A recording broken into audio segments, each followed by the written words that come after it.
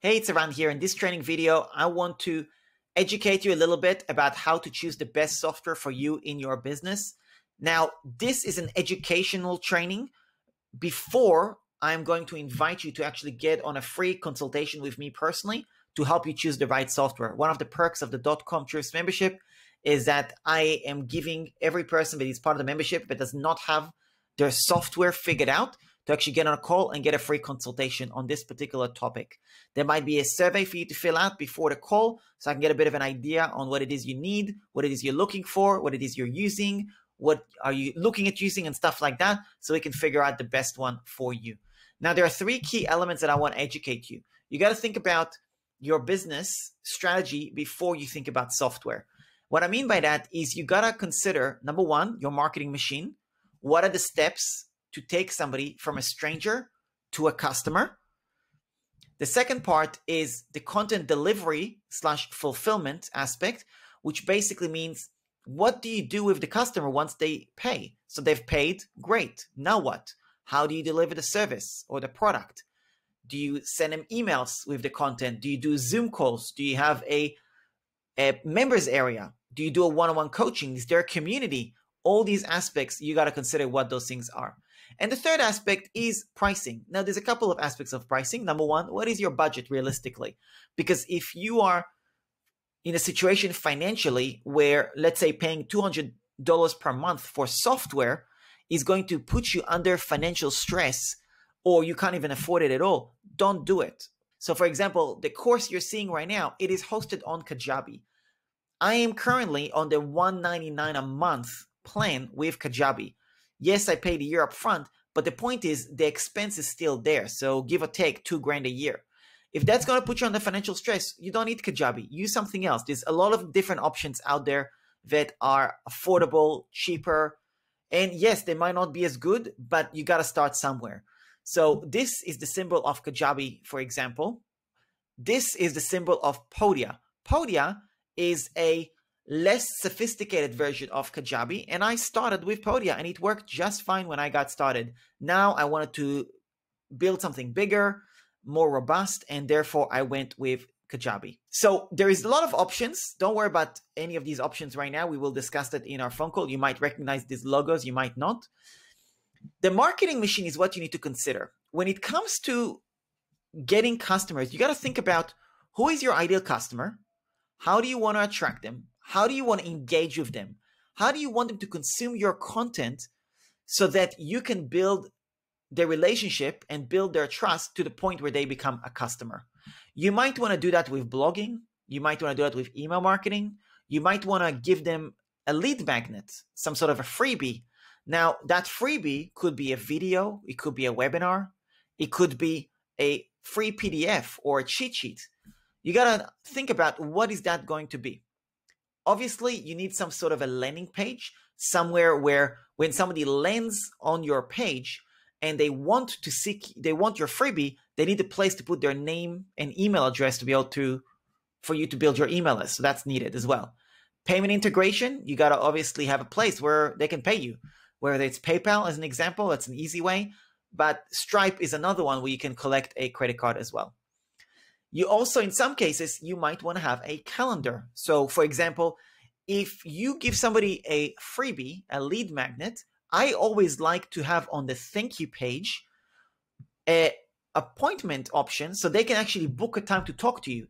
Because I find that when I talk to people, that is the fastest path to move people from stranger over to becoming a customer is through a phone conversation on Zoom.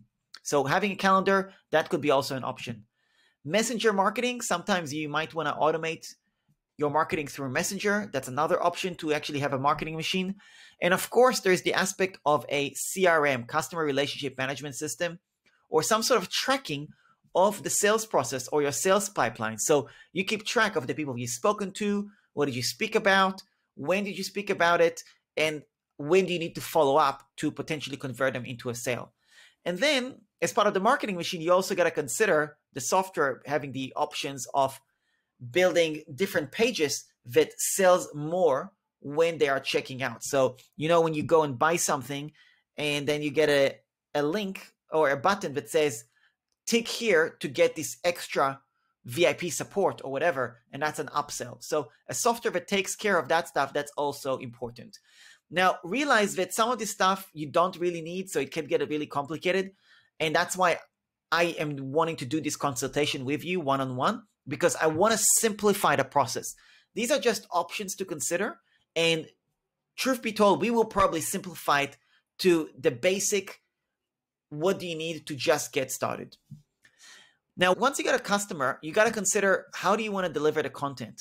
So there could be a professional video hosting, and that's an important aspect, because if you're delivering an online course, then having a video that's hosted on YouTube, it means that it's easily pirated, easily stolen, doesn't look very professional. So you want to have professional video hosting.